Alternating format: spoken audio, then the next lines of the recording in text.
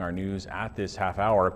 Helena School District administrators say they're investigating a Capitol High student over an online video where he displayed a firearm. But for now, they say they don't believe the video was a direct threat. MTN's Jonathan Ambarian takes a closer look at this incident.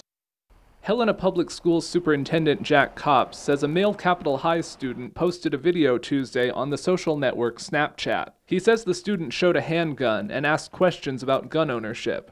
It's a Second Amendment question of, if I own a firearm, does that mean that I'm a threat and may kill someone?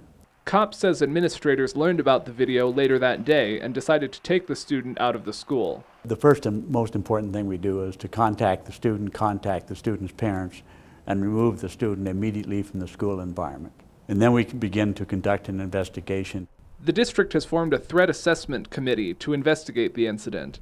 They will determine whether any further action should be taken against the student. Helena Police Department leaders say they are also aware of the post and have spoken to the student. They say they do not believe there is any threat to the school or students. They will refer the incident to the county attorney's office for any possible charges. Kopp says whatever the result of the investigation, the school district is grateful that people reported the incident. We appreciate the fact that these matters are brought forward so that we can properly investigate them to make sure that our student population is as safe as we can possibly make it.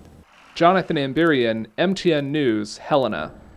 Kopp said the district sent an email to Capitol High parents informing them about the incident. He also said administrators spoke to students about the issue today.